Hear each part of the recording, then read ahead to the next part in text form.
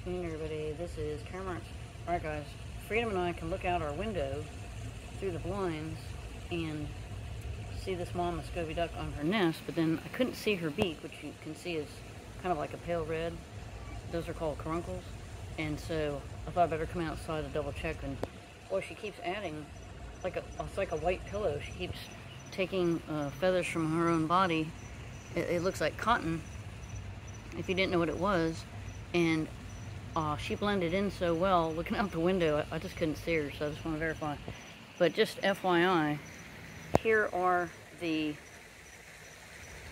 3 white domestic ducks I'm worried about because they've been acting so aggressively. And boy, they hang tight. They are like a group. 3 Musketeers, or the out-of-town ducks, as a friend of mine calls them. They're definitely from out of town. And alright, I better move away from this precious duck so we don't... They already know her location, but I hope she'll be okay. Okay, Mom Duck, looking out for you. Good night, little birdie. Oh, and I think I read that the Muscovies have to stay on the nest for 35 days. That's a lot of days. And I don't even know if she gets food. Alright, have a great night.